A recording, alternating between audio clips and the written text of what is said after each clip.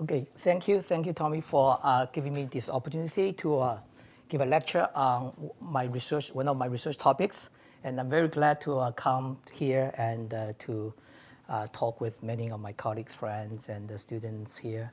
The quote that Tommy just apparently looked up in my website, which have yet to be updated, is actually taken from Jerome Bussmeyer. He claimed, or he said that life is complex because it has both real and imaginary parts. Yeah. I have another quote which I think on my website, which I like, which talks about modeling, actually. Modeling, so they say, the story goes that, say, okay, so trains in Austria usually run late. So one day a passenger kind of waited on the train in the train station and then complained about this and asked, well, if the trains are always late, well, he complained to the station master. He said, if the trains are always late, why do you, have to print out the timetable? What's the use of timetable? And then the station master looked at him and said, okay, without the timetable, how do you know the train is late? I think this is quite an interesting remark in terms of the way how models and the data interact. We build models to some extent to serve as a kind of a benchmark, a way of thinking about the data, to think about the underlying process.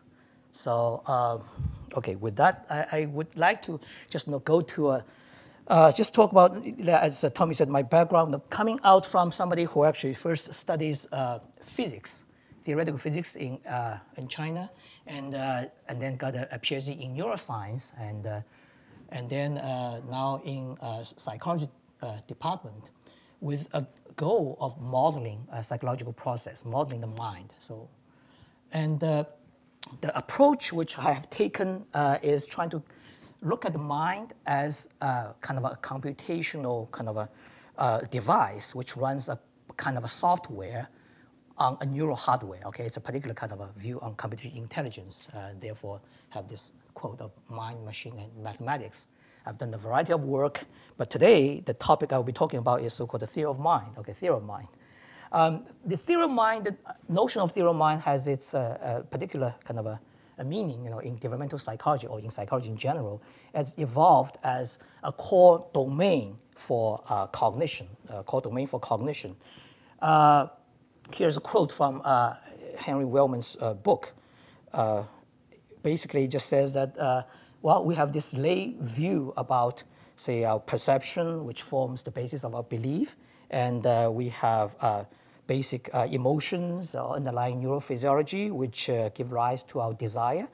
And then based on our belief and desire, we take actions, and then we get reactions from others and from our environment, and therefore, this the whole from perception, belief, emotion, desire, action, and so forth. We have a generic kind of a theory about this belief, desire psychology. So, and this emerges in the study of human cognition, developmental development of cognition. And very early on in a child's life, he or she would need to acquire this kind of a general model of the notion of a mind, or the notion of a mind. So the theory of mind type of reasoning, that is to say, reasoning about the beliefs and desire and the actions, can be looked at from a more formal perspective via the so-called game theory. Well, game theory emerges out of economics. It's a framework for model interpersonal strategic interaction. So the basic ingredients of a game is that you have a set of players who individually can take actions, and based on the joint actions of these individual players, there is an outcome. So in other words, an outcome is a result of the combined action of all the players. Okay. Now, given an outcome, different players can have different values or payoffs for these outcomes. Okay? So the outcomes are determined by actions of all the players, and the values that of each of the outcomes, or the outcome that's resulted, is valued differently, or possibly differently by all the different players. So you have this player, outcome, and payoff, which are the basic ingredients for the game. Now, in terms of the solutions for the game, Okay, the formal game theoretic solutions of the game, people have various notions. One, for instance, the notion of best reply, which involves a modeling of the other person's action and trying to devise a best response to the actions of others. Equilibrium, the idea of equilibrium is that you somehow, the joint reasoning of the players leads to a state in which no individuals would like to deviate from that state of affairs. So I'm going to get into more details a little bit later on. In the economic studies of the game, there's some fundamental assumptions being made. Okay, and these assumptions are the axioms of common knowledge. That is, so each player would know the structure of the game, know the players, know their actions, and know the payoffs, know the structure of the game. And this is all common knowledge. Now, being common knowledge, that is to say, the players know the structure, the nature, the process of the game, and knows that the other players also know the strategies, the outcome, the payoffs of the game, and knows that other players know that they know the game structure and so forth. So this is a part of the common knowledge. So you know something, you know others know something, and you know that others know that you know something, and etc. Okay, so it forms a common knowledge. And this axiom of common knowledge is very important, plays an important role in, for instance, for the notion of the Nash equilibrium, for the equilibrium idea. And then along with that is the notion of the rationality, the axiom of rationality. In other words, players tend to act rationally. Now, here's a little bit trouble about this notion of the rationality in this case of the games, okay? And this is one of the questions that we are going to address, a part of this notion of the rationality. What we submit and what we argue is that while we can well define the notion of the so-called instrumental rationality, that is to say, once we have a model of the game situation, a model of the other players' action in the game, then we can act rationally as a best response, as a best action out of our model, okay? But nevertheless, this model itself, the modeling of others in the game setting, is a much more involved process. It involves a recursive kind of a reasoning, which is yet to be explored, okay? So let me just give some a detailed exposition of these concepts for the case of, say, for instance, the prison dilemma game, okay, and then the notion of the Nash equilibria in the prison dilemma game.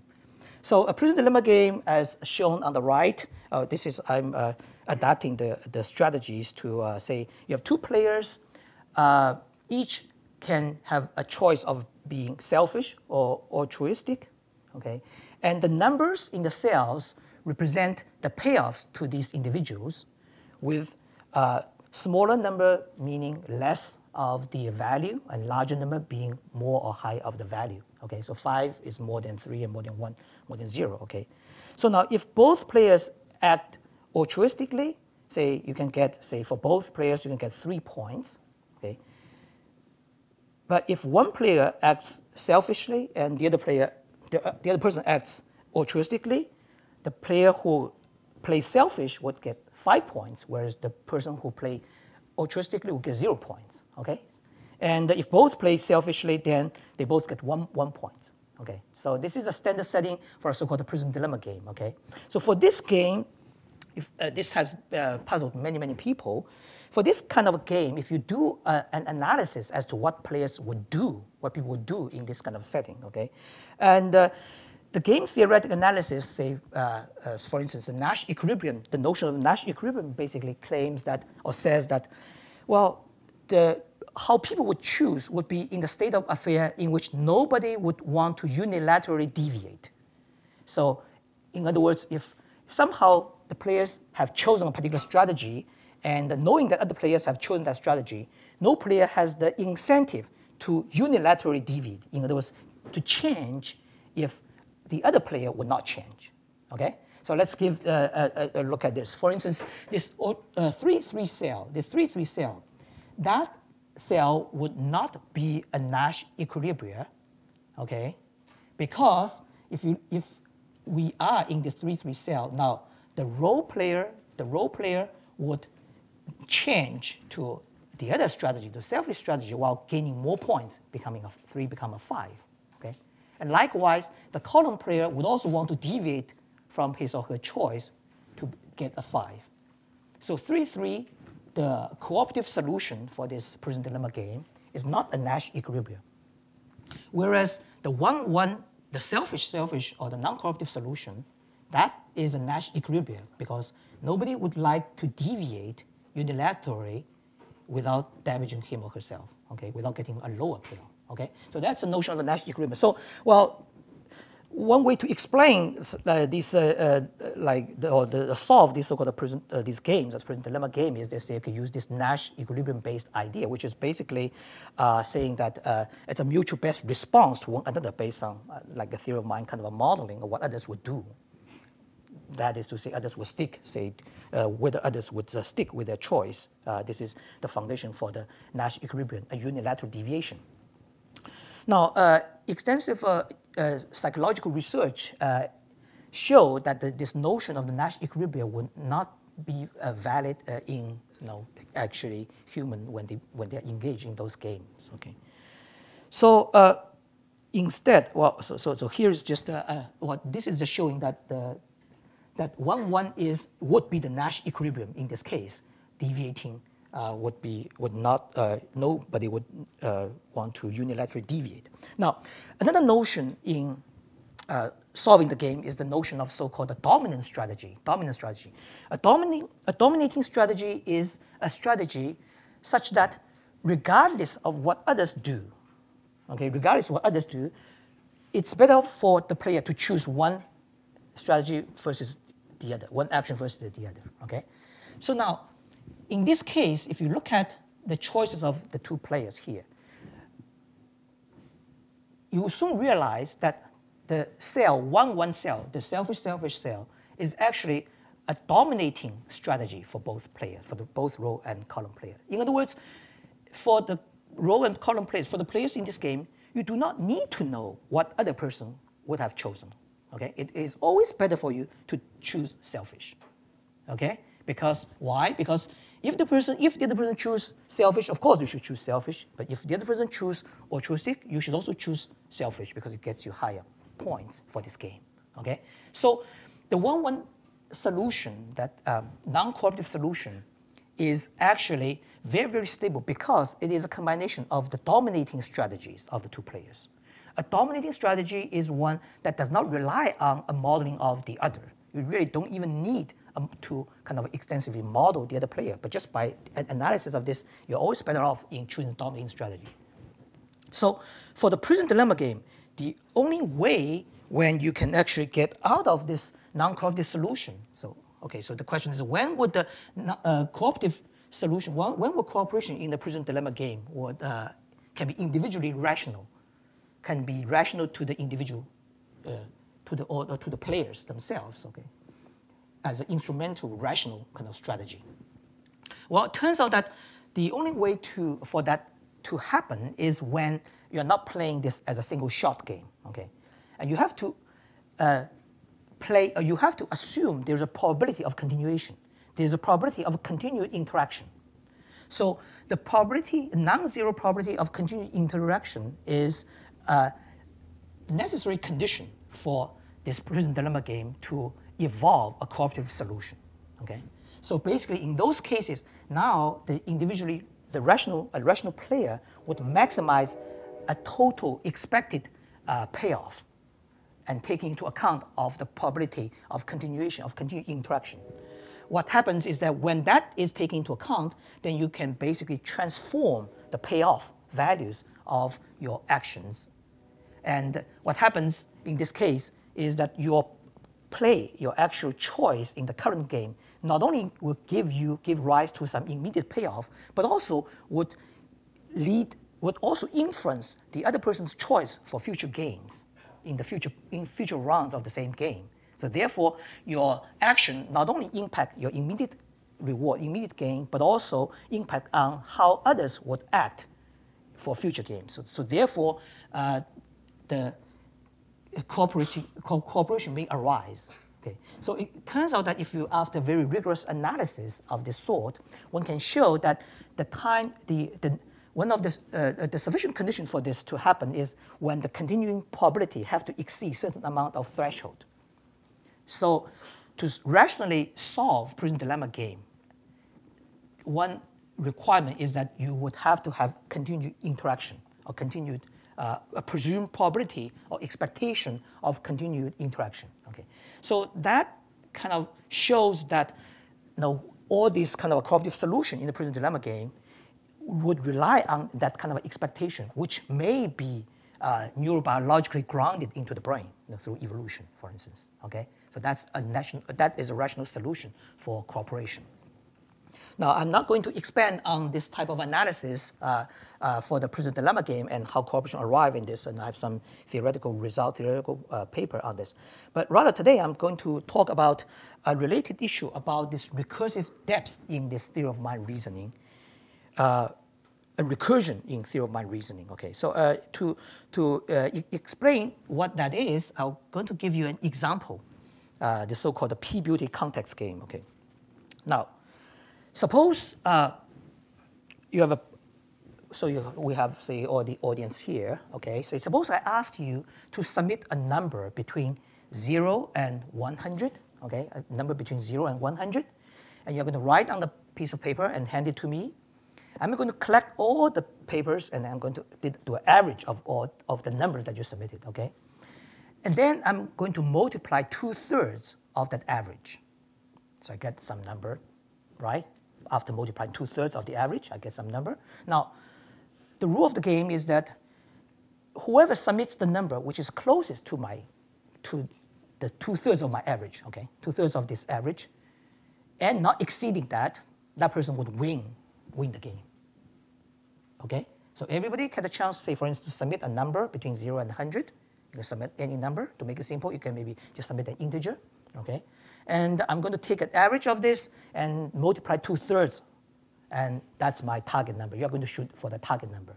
Whoever that gets closest to that number would win, say, a big prize. I actually run this for my mathematical psychology class, and by actually running this experiment and saying that whoever that wins this really can get a boost in their grade. Okay, so now if you run this sort of game, and just first think about this: what number would you submit? Okay, so suppose this is a very important kind of a consequence for you. What number would you submit? Okay, I want you to think maybe for one minute, maybe half a minute, maybe.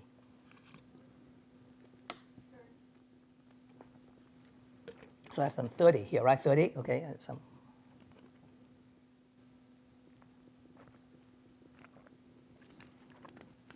Okay, so actually, let's go through some of the reasoning that you may have in thinking about what number to submit. Okay, now, in order to win this game, right, I'm trying to submit, so everyone will submit between 0 to 100, but I'm going to take the average and do 2/3 to it. So the number, the average which I get cannot be more than 67, right? Assuming everybody submits 100, I'm average 100, the 2/3 of that is 67. So there's no way I can win by submitting anything above 67, right? Because I need to be below my target number. So I should not submit anything above 67, okay? But now realizing that maybe the person that's just next to me thinks the same thing, right? They realize that too. So they think nobody would submit anything above 67. So, well, then if everybody submits 67, I'm going to take 2/3 of 67, which is 44. So maybe I should submit like 44, okay? So, right? So you can do, so, and then I realize, other people may realize the same thing, so I can, well, I have to redo my calculations and so forth. So I go submit 29 and so forth. If you keep doing like this, very soon you will find out the best thing to submit is 0. Okay? So this is an example of so-called this recursive reasoning, okay, this recursion, the theory of mind recursion, because you think what others would think, you think what others think that you would think, and so forth. Okay. Now, obviously, well, I actually ran this experiment, when my class and others have run this experiment. Turns out that people would never submit 0. Very few people. There are people who submit 0 anyway, but not all. But you can argue, well, maybe it's not, people may be random, maybe the number they think about maybe is 50, that's in the middle, and then 2/3 of that is like 33, right? Maybe that's where the 33 come about, because now, it turns out that such experiment has been run on subjects in various contexts. They ran this with some college students in Germany. Okay, the average number they get is like 35, and they ran some Caltech students, which is 24. It's one level kind of deeper, one level down. And then they have run other, more prestigious kind of subject groups, like readers of Financial Times London. Okay, they actually give out real prize for that. Okay, so so they open up a window for say 2 weeks for submission, and then they're going to tally the results, and they're going to give out actual monetary reward for the person that does the best.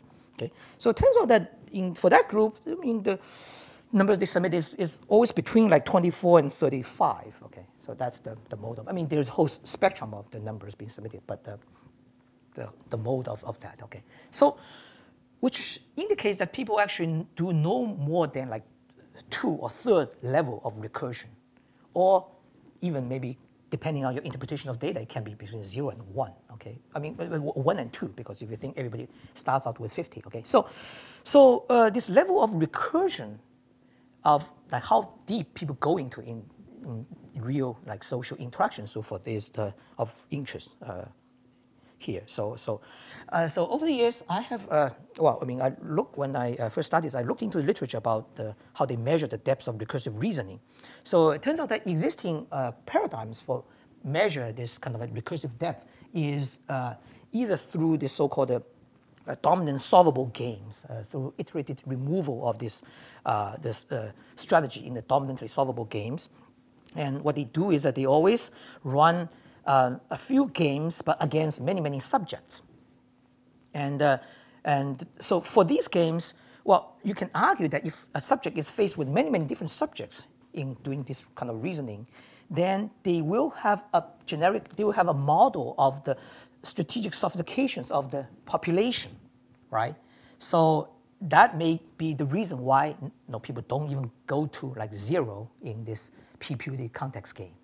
So because, well, think about this. Even though you think theoretically or the equilibrium solution is 0, you may not think that other people may not have thought about that, or maybe there's a distribution of the strategic sophistication that leads you to say, oh, maybe I'll just get like 24 or 35 or something. Okay, so that's the explanation for that. So even though you can or you are able to reason in a great depth, maybe you're just not doing that because you expect your model of the general population is such that there's a distribution of the depths of this recursion. Okay. Now, so the depths or order of recursion, in order to study that in a very individual social interaction and dynamic setting, we propose a paradigm in which we have a series of trial unique games with a diagnostic payoff structure, that would allow us to differentiate this order or depth of recursion. Okay, and this paradigm have since been adopted with some modification by a variety of other groups as to probe this depth of recursion, and I'm going to explain to you what that paradigm is. Okay. Now, the paradigm works in the following way. So we have a game. It's a 3-step game. So we have 2 players, player 1, player 2. The game starts with A and then B, C, D. So it can move to B, to C, then to D, because there are 4 cells. And so the numbers, as before, represents the payoffs to the players, where the first number goes to the player 1, and the second number goes to player 2.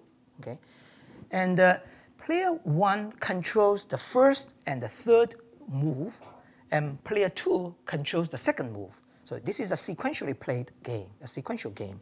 So you start out in cell A, and player A controls the first move. So player 1 controls the first move.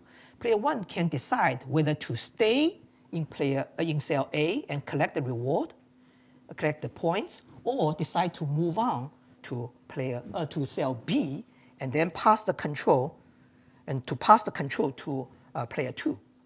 So if player 1 decides to move to cell B, and it's player 2's turn to decide whether to stay at cell B and collect the reward, or to move the piece to cell C and let player 1 have the final say, okay?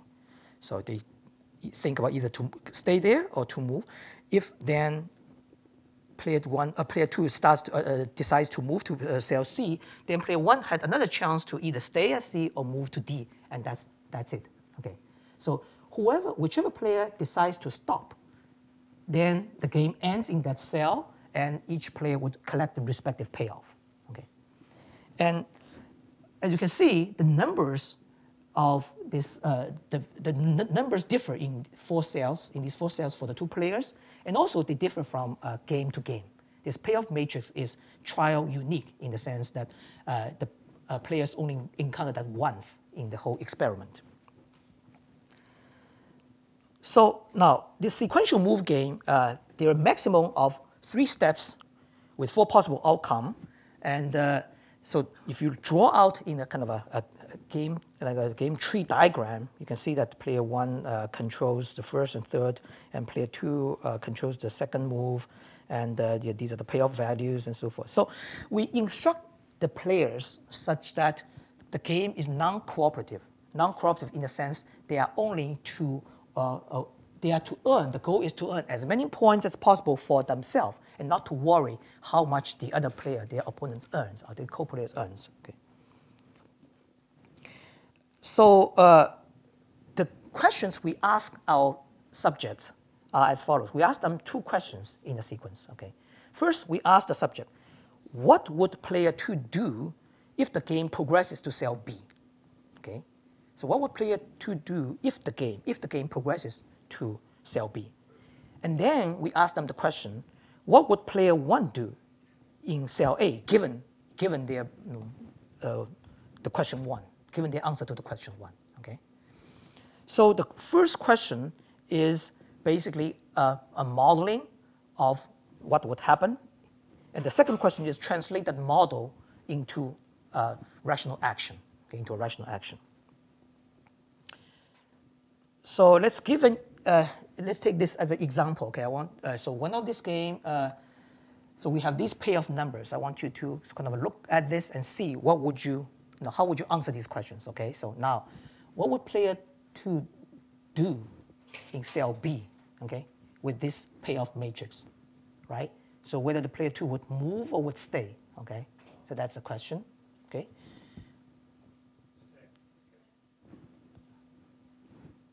So are there people who think they should move? Oh, okay. So we do have move and stay, right? Okay. Okay. So you want to ask then? Okay. So now if say we are in cell B now, whether player 2 should move or should stay, right? So you think, well, because player 2 already has a 3, but there's a potential of getting a 4 if he or she moves, right? Getting 4. Then if you think further, player 1 had the final chance of deciding whether to stay in cell C or move away from cell C, right? So one would ought to try to think whether it makes sense for player 1 to move away from cell C or to stay at cell C upon the final move, okay? So in this case, player 1 would get a 1 by staying C and get a 2 in D. So if the game had progressed to cell C, player 1 would want to move to D, right? So therefore, player 2 would not want to move away from cell B because there's no way the game can end in cell C, okay? So, but you can see already in this type of reasoning or in answering the question, you invoke a kind of a theory of mind reasoning, Namely, you can reason on one hand saying that, okay, so player 2 would think, well, because it's better off for in the payoff in C than B, so it should move that way. But on the other hand, if the player 2 thinks what player 1 would do, okay, so therefore from C to D, then player 2 should not move, right? So you already see this kind of a recursive reasoning, okay? So in one case, a myopic kind of a reasoning would say player 2 would move because you can get a 4, but a more kind of a predictive reasoner would say player 2 would not move away from B, right? Because otherwise, because player 1 here would want to move from C to D if he or she has a chance in there. So this level of recursion can be reviewed as to how you answer that particular question. Okay. And then given that answer, you can say what would be the rational thing to do for player 1 in cell A, right? So what would the rational thing to do? Well, you just need to translate that model into the action here. Okay, so these are the two questions we ask. For this particular game, this is a diagnostic game. A diagnostic game in the sense that depending on the level of recursion, whether our subject is reasoning myopically or predictively, you give opposite answers to the question whether player 2 would move from B or not, right? So it's diagnostic. Now, compared with this game here, we have another set of payoff values here, okay?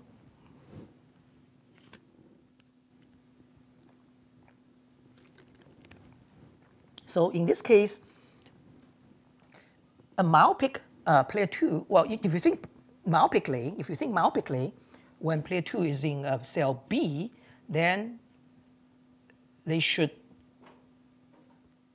not move, right? Because otherwise they will get a 1, decreasing their points. Also, if you think deeply, predictively, okay, if you think deeply, that means player 1 will not move away from C to D because there's a 2 over 1, okay? So for that reason, you should not move, okay? So these two answers, whether you are engaged in myopic reasoning or predictive reasoning, would give rise to the same answer. So this is a game that is non-diagnostic. There's non-diagnostic. So we have classes of games which on the one hand is diagnostic, and on the other hand is non-diagnostic.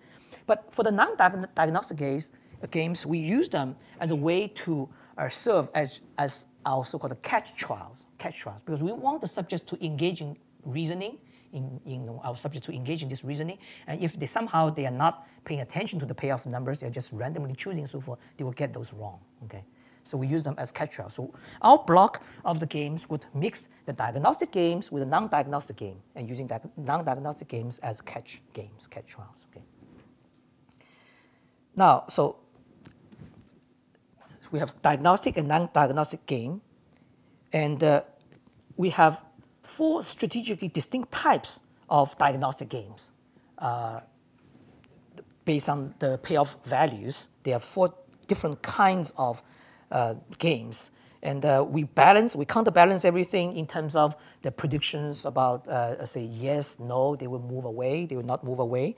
And we also counterbalance about their risk attitude about whether you should move if I start with a higher payoff, whether you should, I start with lower payoff, and I won't move if I start with a higher payoff, or this heuristic kind of risk attitude. We make everything counterbalanced. So in this case, the player strategy, as I said, may either play myopically or predictively as cell B, and player 1's model or player 2 can either be myopic or predictive. And player 1's choice at cell A would depend on this model. And now in the actual experiment, we assign our either player 1 or player 2. One of them, of course, is our subject, but the other is the experiment confederate. We instruct the confederate to perform according to our instructions, and these are the experimental manipulations. So now our design, so we have a total of 24 games. Oh, no, I'm sorry, we start with 24 games as training for training the subjects to familiarize them with the game. And these are very simple, payoff structures, so the subject would have no problem in deciding whether to, what player 2 would do in cell B, move or not move. And then we have 2 task blocks, each with 20 games. We have 16 diagnostic games interleaved with 4 catch, trial, and non-diagnostic ones. And all games are unique with trial, those with distinct payoff numbers, payoff structures, so they only encounter that once in the experiment. And to avoid heuristics, we block like all the games that start with a 2 and with all the games that start with a 3 in separate blocks to avoid an influence of the risk attitude. So have a total of 64 games all presented in the fixed order. Now, subjects are assigned either as player 1 or player 2, so it's a between subject design. The reason we want to do different assignment is that we want to test this so-called perspective taking, because we ask the same question, same kind of question, but we want the subject to be in different shoes to assume the role of player 1 or player 2. This is experimental manipulation. The opponent is always an experimental confederate. And the games are actually played out by computer. We actually have a confederate that sits with, when they comes in, introduce to each other, and interact with our subjects, and then go to different rooms and play the game. So subjects, they are asked to answer these two following questions in a fixed order. So the first question is whether what's player 2's optimal strategy at cell B? And question 2 is player 1's optimal strategy at cell A. Yes? Do they have infinite time for each trial? Or do they have a fixed amount of time? We give them free, they can think as much time as they want, but once they're familiarized with the game, it took them like a few seconds to do it. And usually, and these are the intropsych subject pool. And we recruit from there, and they always want to get out of the experiment as quick as possible. I mean, we allowed about 1 or 2 hours for the experimental blocks. So the two questions, so the first question is about the optimal strategy. This is a reasoning question. This is we call a anticipation question, or third person. Well, when the subject assigned as player 1, then this is an anticipation question, or third person perspective. So we ask that question, whether the opponent would move if the game progresses to cell B. So whether the opponent would move if the cell progresses to B, and whether you will move away from cell A. This is question 2. Okay, so on the other hand, if the subject is assigned as player 2, and this is really their planning for their move in cell B, okay, and then we ask whether you will move if the game progresses to cell B, and whether it is smart for the opponent to move away from cell A. Okay, so same question, but phrased slightly differently to make the subject reason different, to take different perspectives based on their assignment. The first question is referred to as the theory of mind, or the Tom model question, and the second question is an instrumental rationality question. For data analysis, first we exclude unmotivated or confused subjects from our data analysis based on their performance on the training games and also on the catch trials. So after this exclusion, we have 28 subjects playing player 1 and 36 subjects playing player 2 as player 2. Okay, it's a between subject design. Now and then to score their choices for the first question, a myopic choice would be scored as 0. A predictive choice would be scored as 1. And to score the second question on instrumental rationality, if their choice is consistent with what their mental model, where their theory of mind model is, then we score that as being no rationality error or 0. Otherwise, we score it as 1 or rationality error. So the rationality error is scored, or rationality performance is scored with respect to their theory of mind model that they have. Okay.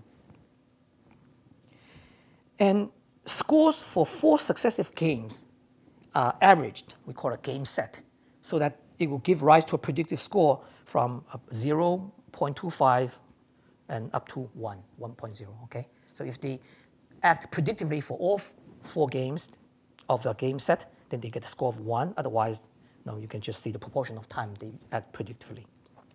So now here's the data. So this is a distribution of this predictive score for the individual, for the subjects when they are assigned as player 1 on the left and player 2 on the right. Okay. So the different shades represent the predictive score, and the height of the bar represents the amount of subjects, total percent 100. Okay. So as you can see, in both cases, the subject starts out as have a relatively low predictive score. That is to say, they play relatively kind of myopically. Okay. There's very few people who play who have a score of say 1 in the very beginning, And gradually, as the game progresses, okay, you see the distribution changes. So there's a growth of the number of people who score higher and higher. Okay, and this is the case both for the subjects as player 1 and subjects as player 2. So indicates they are actually, through their interaction with the same subject, they are learning something. They are enhancing their model. Okay. Now, in the data that I show you, the subjects, the confederate, which is they always act predictively. Okay, the confederate always act predictively. This is the data when we average across the entire, we average across the population. So the previous slide shows you the distribution of the number of subjects with the various predicted score. This is averaging across the whole population. Okay, as you can see, the scores, the predictive scores would increase. Okay, as their interaction with the opponent. As player 1, so they increase, and towards the end they get a score of like 0.65 or so, 0.64, 0.65. As player 2, they get a much higher score too, like 0.9 or something. Okay, of course, the second player 2 condition, it is a case where the subjects are taking the shoes of the other person, so they're reasoning. So effectively, it's the reasoning with one level of recursion in answering the first question, right? So now, this kind of a pattern, if you compare with their rationality score. The rationality score is the question about what would player 1 do in first cell, right? So it turns out that there's not much difference between player 1 and player 2 in the rationality score, in the instrumental rationality, in applying their theorem model to come up with their optimal choice, okay? So there's not much difference in terms of the role, the assigned role. So the rationality error and decrease slightly after in the second block. So the 4 game sets, and then there's a break. There's a second block, so they decrease slightly in the second block. But there's no difference between the assignment of player 1 and player 2. Furthermore, we measure the response time. Okay, so we measure the response time for the subjects engaging in this task. Okay, so we look at the time it takes for them to answer these 2 questions. Okay, so on the left, this is the subjects assigned as player 1. So these 2 bars, this is their time to answer the first question, and these 2 bars, the time to answer the second question. Now, we sort these answers according to whether the answer is consistent with a myopic model or a predictive model. In other words, whether the answer to the question is consistent with a predictive or deeper reasoning or myopic or shallower reasoning. Okay, and with the hypothesis that if you engage in a recursive theorem reasoning, you add basically one more step to that. It will take you longer to come to that conclusion. So therefore, reaction time would be longer. Okay, so this is borne out. As you can see, if there's a predictive reasoning, then it takes a few seconds longer. It takes a few seconds more than if you reason like myopically. Okay, this compare with the case where your answer to the second question, the instrumental rationality, that is converting your model, your prediction of what's happened in cell B to what you should have in cell A. Okay, the reaction time, virtually there's no difference between whether this is based on myopic or predictive model. Okay, the same pattern occurred when player is assigned as player 2. Okay, so basically one extra step of recursion would cost a few more seconds. Okay, so this is the reaction time data that supports this idea that in fact they are engaged in this kind of a recursive or deep versus shallow reasoning. Now, next we look at the statistics about their performance of individual subjects as the game progresses. Now, as the game progresses, turns out that some subjects may start out by reason myopically, but eventually towards the end they realize that they had maybe an aha moment in the middle, and they say, yeah, they switched to a predictive mode of reasoning. Okay, so we measure the switch point. If you look at their choice pattern, so we measure the time by which they did the switch to become predictive. Okay, and we do this for both the subject assigned as player 1 and the subject assigned as player 2. Okay, so we look at the switching time. Okay, turns out that this switching time dynamics do not differ across the role assignment. Okay, going from myopic to predictive. Okay, so in other words, this learning or the acquisition of this, recursive thinking, or that it occurred to them they should actually think that way, think kind of one more step.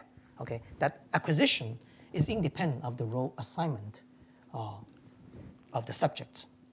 But it does matter in terms of whether any subject would convert, would actually switch. Okay, so it turns out that in the end, if the subjects are assigned as player 1, only 43% of the subjects get converted, acquire this kind of deep reasoning. Okay, whereas if they're assigned as player 2, there are 64% of the subjects get converted. So this ratio of conversion differs by the role assignment, indicating that indeed this change of perspective, a perspective change, in other words, asking the subjects to act as player 2, to be assigned as player 2, does help them, okay, in reasoning predictively. Okay. Now there is a kind of a caveat in this kind of interpretation, but whoops, because one possible interpretation or a way to interpret this pattern of data could also be like, see, maybe the subjects did not realize that the game has like a final step, the third step. Okay, so the final step, so maybe this has to do with the kind of a reasoning horizon or decision horizon, like how far ahead you look.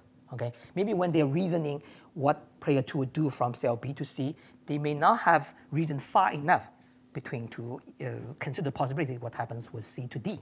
Okay, so this kind of horizon. So this pattern can also be consistent with the fact there may be a change, a realization of the decision horizon or reasoning horizon. But nevertheless, this difference of these two numbers clearly shows that there is a benefit for reflexive reasoning by perspective taking. Okay, with a perspective switch, there is a benefit. You're more likely to engage in the deeper level of recursion, and this is almost by definition about a recursive level. Okay. Okay, and then we also looked at the effect of the opponent strategy. So what our experimental confederate would, how his or her action can impact the Tom model, theorem model. Okay, so in this case,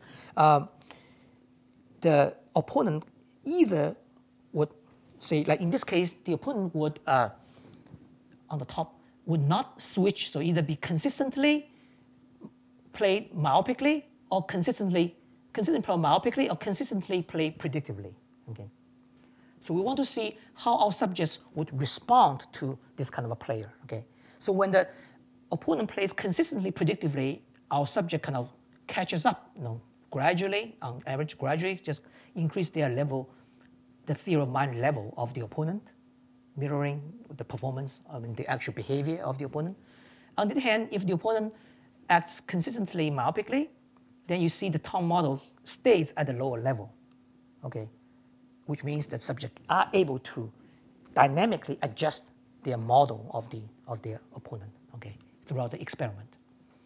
Now, this is when we actually have the opponent switch their strategy from a myopic to a predictive and from predictive to myopic. Okay, so during the first block, the opponent acts kind of predictively. So this is the data with here. So in the first block, the opponent acts predictively. So they have to, our subject would have to follow a model, also model them predictively. But during the second block, we instruct the opponent to switch, to act myopically. And then as a result, the subject's model of the opponent also switch. You can see the predicted score kind of goes down. Okay. On the other hand, this is to be contrasted with when the opponent first starts out as being myopically in the first block, and in the second block they become predictively. So you see this kind of increase, and there is a crossover. There's a crossover between these two. So this data shows that the subjects, our subjects are actually dynamically constructing and adjusting their theorem model of the opponent, right? And their prediction mirrors the way that opponent acts in these games.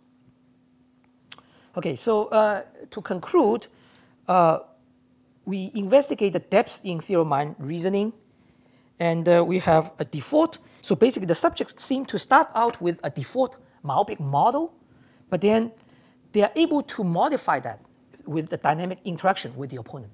Okay. And perspective taking would affect this kind of the likelihood of engaging in this predictive reasoning. So there is a cost for taking a third-person perspective compared with the first-person perspective. Okay, there's a cost of taking third-person perspective, but the perspective taking does not affect the time to acquire this predictive model. Okay, this is it's a reaction time data for the recursive depths is consistent with this the fact that they are actually reasoning with depths recursion. On the side of the instrumental rationality, we say that the performance on the second question shows that the rationality error, the rationality analysis, instrumental rationality, they are not affected by a change of perspective, and also they are not affected by a change of the opponent's strategy. So they seem to be suggesting that depths of time recursion and instrumental rationality, they may constitute two separate modules or two separate processes for this theorem reasoning. Okay.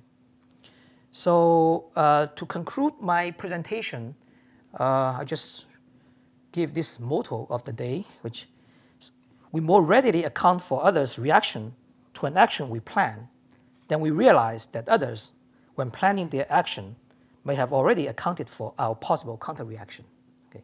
This is from my favorite, like the sorting hat in the Harry Potter story, and which these days I'm watching that with my son, and I really love this kind of widget, you know.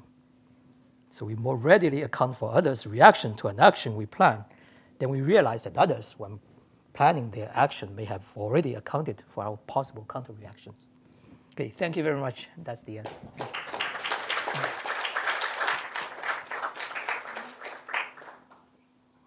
Yes. Yeah, there's one. Yes, please. How do you make sure the subjects are clear about the rule of the game? Like the learning curve may involve like the subject gradually learns about the rule of the game rather than really the Right, good question. So we have the 24 training game, the training. So before they play all these games, they play 24 training game, which the payoffs are very simple. So in other words, say for instance, the payoff for player 2 from BCD is like 1, 2, 3. So if they understand the rule of the game, they should know, they should answer that very, very correctly. So we gave them the training games, and we look at the performance of in the last, say, 8 games of the training game. And that also we couple with these catch trials. So these are the ones we use to basically screen out the subject, right? So yes.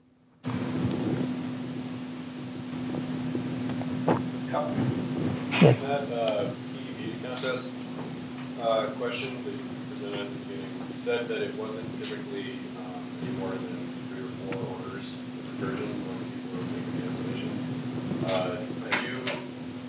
Has there been any sort of correlation between, say, the size of the group that's asked the question and for recursion? Yeah. Yeah, it's a good question, but I'm not aware of, I mean, I don't know much about the empirical literature on that question about the size dependency on this, yeah. So the empirical kind of answer to the level is normally 2 to 3, not even like 3 to, like 2 to 3, but depends on what you count as, say, the 0 level or the first level, because you can say, maybe everybody submit like 50 instead of, right? So you can then, like the first level would be, the zeroth level would be 50, and by the zeroth level would really be 33, because 2/3 of that, and then, right? So there's some arguments, so you can always have the, like one level off, but normally it's like the argument has been like 2 to 3, and we look at this, this is even like 1 to 2. In our game, only investigate 1 to 2 steps. Recursion. Yep. Yes. Yes. And then run the test again. I don't know if you do they add more levels of recursion to their thinking? So in other words, whether they learn to be kind of to be recursive once you. It's a good question, and I've been thinking about just using these as like training games. Yes, I've been thinking about using these as like training for recursion, but then so. There's one issue that we need to resolve first in terms of why people say start off with, say, like the myopic game, right? I mean, myopic model of the opponent, or maybe this is not, it's kind of a cognitive effort thing, cognitive economy. They don't work hard enough, and they gradually realize they adjust and so forth. So, or it could also be that this is a rather abstract kind of a notion. The payoff numbers are giving out very abstractly. And then what happens if we want to give, say we have a very concrete kind of reasoning paradigm, okay? Just like in the Wilson class selection task, right? So there's a difference between running an abstract reasoning game versus a concrete reasoning game, right? So we have started running subjects by actually giving them stories about, this a cover story for the 3-step reasoning. Say like a typical example would be an, say, application game. So like you apply for a college, okay? And the college can decide whether to accept or you can decide whether to apply to a college. The college can decide whether to accept or not accept, and then you can decide whether to go or not go to a college, right? So this is a very typical kind of a 3-stage game.